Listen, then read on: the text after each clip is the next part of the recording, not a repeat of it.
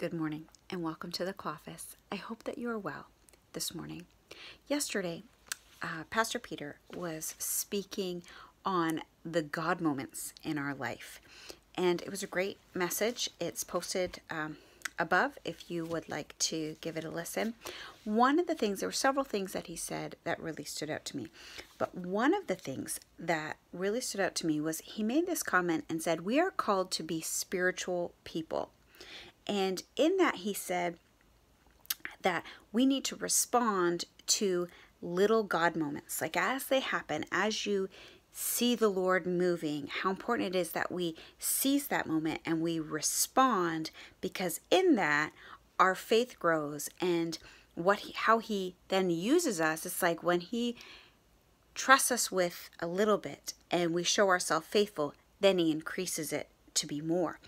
And how important it is that we respond to these little God moments, because then he increases how he wants to use us. And as he was speaking about this, I was reminded of in the New Testament when Jesus feeds the 5,000. And so I want to look at that.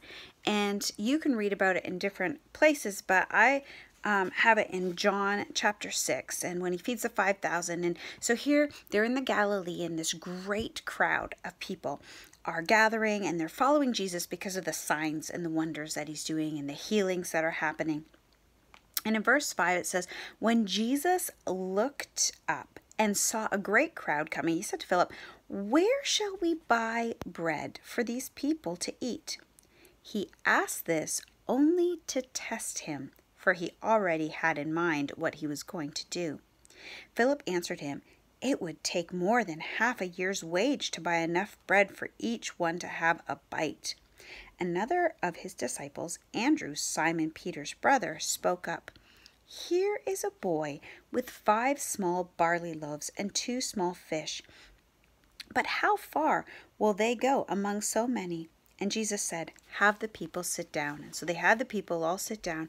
Jesus then took the loaves, gave thanks, and distributed to those who were seated as much as they wanted. He did the same with the fish. And once they had enough to eat, he gathered it so that none would be wasted. And so I love the way this story has you're breaking this bread, and as they're distributing, it's like a miracle happens. As they step out in faith with each little moment of, now I'm feeding this person, I'm breaking the bread here, now I'm feeding this person, and it's like expanding in their hand. It's like growing again in their hand, and this miracle is happening every time. And I believe that happens in our lives. Every time that we step out in faith, we show ourselves faithful, and God shows up. It's like our faith gets expanded, and then he gives us more, and then he gives us more. So I want to encourage you today, as you see the Lord moving, as you notice, I'm having a God moment right here. I can feel something's happening. God's presenting me with this opportunity. I'm going to pray for this person. I'm going to step out in faith.